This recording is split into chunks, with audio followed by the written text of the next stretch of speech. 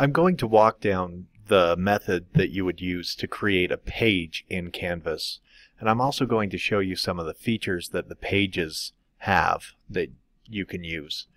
Now first, to get there, remember this is the global navigation menu, so this handles all of Canvas, and this is the course navigation menu, so you have to be inside a course. So I've just come here and chosen my sandbox. That's my course where I experiment with things, and then I'm going to choose Pages. So once I'm in Pages, you can see all the pages here.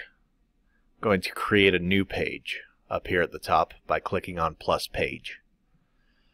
Now this interface, it looks the same when you make an assignment, when you make a discussion, when you make almost anything in Canvas, you have this whole kind of window.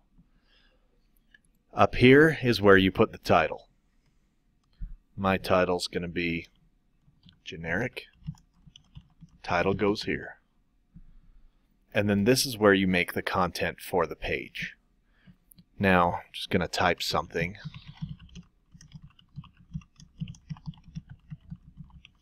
So I could show you what the buttons do.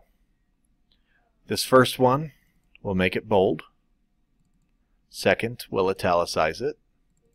Third, of course, is underlined. You're probably familiar with those. Then you get into where we can have some fun. This is the text color button. I'm going to make my text white and my background black. That you could use. That background one is really great if you need to highlight something. This one will clear all of that formatting. When you've made a mistake, this button will save you. These are fairly self-explanatory. The alignment. You could do that with a picture too, with any kind of photograph. These are underutilized. That's what you want to use when you move something over. And then these also work if you're using the list.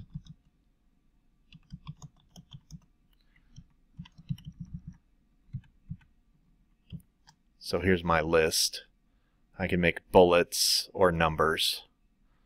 But then if I want to change the levels, I use these two. Oh, well, that's level 2. Oh, no, it's not. If you need to make superscript or a subscript, probably have to choose one. That's where you do those. Now this is pretty handy. I click that to turn that off. This is where you'd insert a table, and you can kind of figure it out from there. If you need, once you're in your table, you can select to delete the whole row, or to insert a column, or to delete a column. This is where all that handy stuff is. I'm going to delete my whole table. The table automatically resizes for what's inside it. This is where I can insert something if I want to embed something. You've seen embed codes, and you're like, oh gee, I don't know how to use that. If you copy that and then paste it here, you could put that right in your Canvas page. This is how you link something, and I'll show you that in detail later. And if you have it linked and want to undo it, that's how you get rid of it. You can embed an image with this button if you have a web page you're doing it from, or if it's already uploaded to your Canvas, or if it's on Flickr. There's another place to insert things that I'll show you in a minute. This is how you access the handy math equation editor if you need to insert a math equation. This, if you set up your Google account with it, and there's a completely separate course on how to do this that's very short and very simple to do. Then it ties it to your Google Drive, and then you can embed right from your Google Drive. And that's a pretty handy feature. and it just pulls up the assignment. So here's PowerPoint, or whatever Google calls that, Google Slides, right there in my presentation. And again, that's a separate tutorial that you can take and get some professional development points for. This is a similar thing with eMedia, to insert something right in. This is what you'd use if you want to record yourself and embed it. I really don't want to do that right now.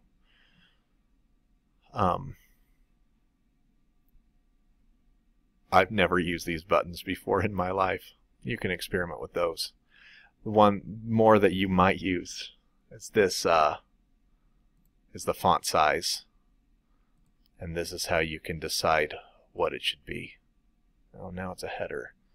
So if I want to make this a header, I can do that. That has some formatting differences, some things that matter in the code. You notice that clearing the formatting doesn't take away its default there. And then last, this button is very handy. It will check the accessibility. Oh, look. So a handicapped person would be able to read that. And that's important for us in education.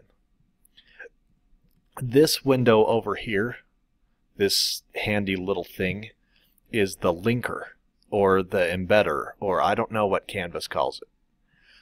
But if you have other pages already made, say I want to insert a link to my Delete Me page, I can just click on it. Or if I want something like this, I can highlight it, and then I can link it. And now it's linked to the other page. If I've got an assignment I want embedded, this is where I find those. If I have a quiz I want to put in, same thing. And I could do the same. If I had a picture in here, I could click on the picture and then turn it into a link to something else. By the way, if you want to link to something like the modules, it's this course navigation down here. If I want to insert one of my files, this is where I can come to put it in. I can also upload a new file right here. Or if I want to do if I want to do an image. Images in Canvas, you can't just copy and paste. It's unfortunate. I wish that you could. But if I need to upload an image, and pages look so much better with an image, I could click on the upload, choose where I want to put it, choose my file. I like that one. Now, for a handicapped person, I can put what this is. For example, if the person is blind, it will now read it to them. Or if the person has trouble reading, it could read it to them. Or I could say it's just a decoration. You don't really need that. And then I click on upload, and it will put it right there. And then a lot of these same, I can align it to the right or the left or the middle. A lot of the same buttons apply. Now when I'm done, I decide I could allow students to edit this if I want them to. That's handy if you're making some review pages. Sometimes teachers will assign changing the wiki pages as an assignment for the students. So you could make it so the students could do it, or maybe you even want your observers to be able to. Usually you'll probably put only teachers, and that's the default. Then I could save it if I just want to leave it the way it is, or I could save and publish it. Now this is old school. If you don't save, it doesn't automatically save for you. Now publish will make it so that other people can see it, so I want to save and publish it. And now you can see this little web page that I built that is the ugliest web page I've ever built. So I want to delete it. I'm going to go back into View All Pages. And where it says title goes here, I'm going to find that one. I could unpublish it here or publish it here. I'm just going to hit delete and get rid of it. Notice there's also a duplicate option. It's a good idea to have your pages be similar to each other, and so that duplicate option is very handy for that.